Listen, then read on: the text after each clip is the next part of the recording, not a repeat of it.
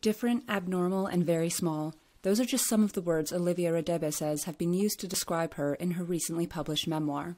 The 27-year-old writer says her late grandmother encouraged her to persevere with her studies and with living independently, and she has. But Radebe says she still faces practical challenges navigating life in Johannesburg.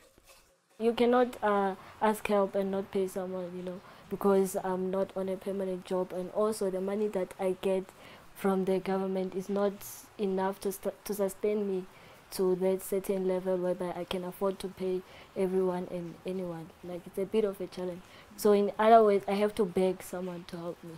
There are hundreds of conditions that cause restricted growth, achondroplasia being the most common, a genetic condition that results in short arms and legs. Radebe was never diagnosed as a child. Now, she says it would be too costly to go to a private specialist to find out. Radebe says she sometimes wonders what her underlying health issue is. Because at a later stage, I might be having other complications. So if I was diagnosed earlier, maybe I would have known that, okay, fine, in 10 years' time I should expect this, I should live like this.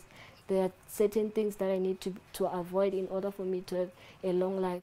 Specialized care isn't evenly available across the country. Parents have to look to big cities like Cape Town and Johannesburg to find the best resources for their children who show signs of restricted growth. Our hospitals in areas like impoverished areas where there's a day hospital. So a parent will go and take the child, but the nurses, the doctors are not aware of the condition that the child has.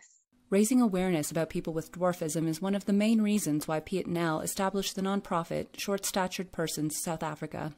That we can share ideas and come together, and also that the public can know what we are about. The 57-year-old says he struggled with accessibility and discrimination throughout his life. Nel says the organization gives people like him more power to advocate for themselves and their unique needs. That's why they say nothing about us without us. You can't talk for us, we must talk for ourselves. Like I say, we must stand together and fight for our rights. And the country, he says, is starting to listen. Nel's group met with South Africa's Social Development Minister to discuss their health and reproductive needs that go unaddressed.